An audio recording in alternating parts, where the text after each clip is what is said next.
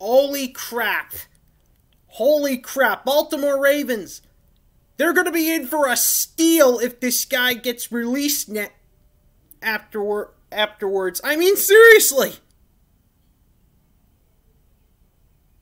They have just put a tender on running back Gus Edwards. But it is also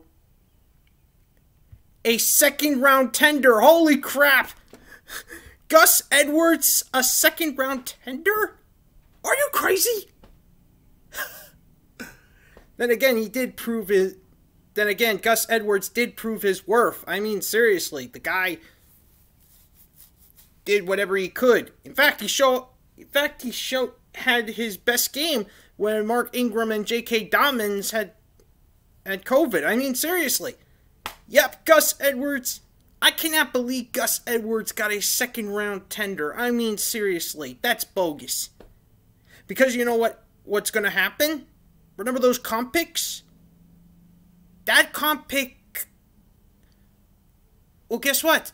The Ravens could get a second-round comp pick if Gus Edwards goes to another team.